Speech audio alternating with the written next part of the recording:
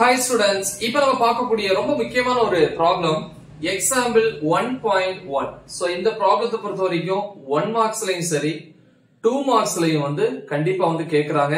நீட்ல கூட வந்து சில டைம்ஸ் வந்து கேக்குறாங்க. சோ இப்போ example 1.1 calculate the number of electrons in 1 coulomb of negative charge. Simple. என்ன கேக்குறாங்க? Calculate the number of electrons. அப்ப number of electrons அப்படின என்ன நோட்டேஷன் n. அப்ப அத கண்டுபிடிக்கணும். n equal to question mark. எதுல in 1 coulomb of negative charge. ஒரு negative சார்ஜோட value கொடுத்திருக்காங்க. எவ்வளவு? 1 coulomb. அப்ப 1 coulomb என்கிறது ஒரு நெகட்டிவ் சார்ஜோட வேல்யூ. சார்ஜுக்கு என்ன நோட்டேஷன்? Generally q. ஓகேவா? Small q or capital Q இதோட யூஸ் பண்ணலாம். பட் நம்ம டெக்ஸ்ட் புக்ல ஸ்மால் q யூஸ் பண்ணனால நம்ம அதை யூஸ் பண்றோம். இது ரெண்டையுமே லிங்க் பண்ணி ஒரு ஃபார்முலா சொல்லுங்களேன். நம்ம பார்த்திருக்கோம். Q is equal to Ne. இதெல்லாம் வரும் ப்ராப்பர்ட்டிஸ் ஆஃப் எலக்ட்ரிக் சார்ஜ் இல்லையா? அதுல வந்து ஒன்னு வரும் இல்லையா? ஒரு one of the property குவாண்டைசேஷன் of charge அப்படின்னு வரும். ஃபர்ஸ்ட் நம்ம டேட்டா எழுதிடுவோம். டேட்டால என்னெல்லாம் வேணும்? n கால்குலேட் பண்ணா q வேணும், e வேணும். q கொடுத்திருக்காங்க. அப்ப q is equal to 1 coulomb. E என்கிறது என்னது? அது ஒரு கான்ஸ்டன்ட். வேல்யூ கொடுக்க மாட்டாங்க மோஸ்ட்லி. நம்ம தான் தெரிஞ்சுக்கணும். படிச்சிருப்பீங்க. Charge of an electron 1.6 into 10 power minus 19 coulomb. படிச்சிருக்கீங்க இல்லையா? இப்ப number of electrons n equal to question mark. So சொல்யூஷனுக்கு வருவோம்.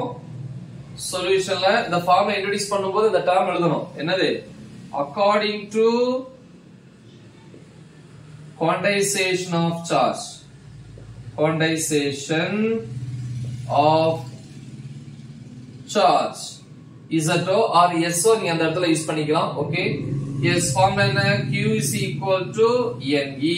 நமக்கு தேவை n. அப்ப அந்த n is equal to E கீழ வந்துச்சுனா Q by E. இதான் நமக்கு தேவையான formula. Which is equal to Q ஓட வேல்யூ 1 coulomb. So அப்ப 1 divided by E ஓட value 1.6 into 10 power minus 90 which is equal to minus 19 மேல போச்சுனா என்ன ஆயிரும்? plus 19. அப்ப 1 into 10 power plus 19 by 1.6. இத டிவைட் பண்ண கஷ்டமா இருந்தா சிம்பிளா நம்ம பண்ணிக்கலாம். எப்படி?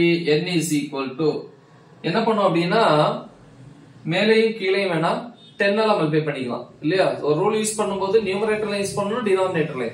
அப்ப இங்க 10 ஆல மல்டிப்ளை பண்ணீங்கன்னா 1 into 10 10 into 10 power 19 by 16 ஆல வந்து வேணா பண்ணிக்கலாம். 10 ஆல மல்டிப்ளை பண்ணீங்க அப்படினா I mean 1.68 10 ஆல மல்டிப்ளை பண்ணீங்கன்னா 16 ஆயிரும். அந்த பாயிண்ட் போயிடும். அப்ப இங்க 10 இங்க 10 சேர்த்தீங்கன்னா 1 into 10 10 1.6 into 10 16. இதை இப்ப நம்ம ஈஸியா டிவைட் பண்ணிரலாம் இல்லையா? சோ அப்ப 5 2s are 10 8 2s are 16. So அப்ப n is equal to 5 ல 8 போகுமா? போகாது. அப்ப 0. அப்ப இங்க 0 ஆட் பண்ணுவீங்க 50. 50 ல 8 வந்து எவ்வளவு இருக்கு? 6 டைம்ஸ் இருக்கு இல்லையா? 6 டைம்ஸ்னா 48 வரும். ரிமைனிங் 2 திருப்பி ஒரு 0 ஆட் பண்ணீங்க அப்படின்னா 20. 20 ல வந்து 8 எத்தனை டைம்ஸ் இருக்கு? 2 தடவை இருக்கு 16. ரிமைனிங் 4 ஒரு 0 ஆட் பண்ணீங்கன்னா 40. 40 னா 5 டைம்ஸ். அப்ப into 10 power 19 electrons இப்படின்னு எழுதலாம். கரெக்ட்டா? இல்லனா இத is equal to 19 ஒரு பாயிண்ட் இங்க கொடுத்தீங்க அப்படினா என்ன 19 பிரிக்கலாம்.